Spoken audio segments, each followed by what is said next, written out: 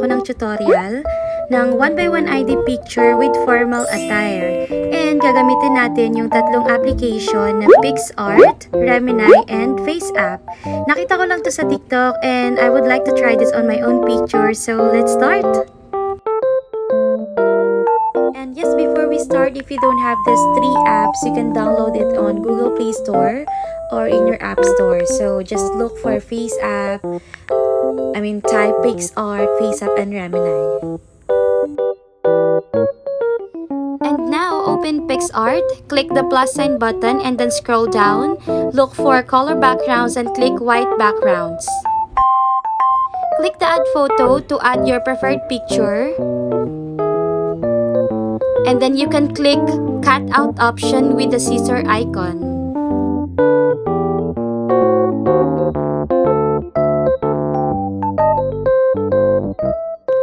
And then please click the person icon to remove the background.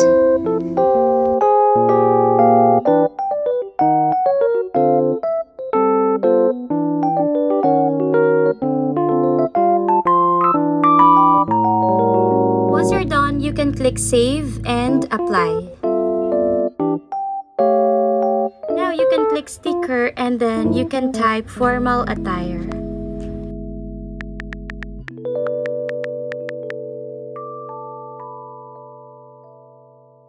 And once makapili ka na ng formal attire na gusto mo, you need to adjust the size of the sticker para magmukha siyang natural na suot mo talaga. And then once done, you can click apply and then click the download icon to save the picture. And now please open FaceApp and then click gallery. Tap the picture na inedit natin kanina. Zoom out the picture and click hairstyle and then click long. Click this icon to make some adjustments kasi nabura yung damit sa gitna, so click nyo lang yan. And then once done, you can click apply and save and you can close the FaceApp.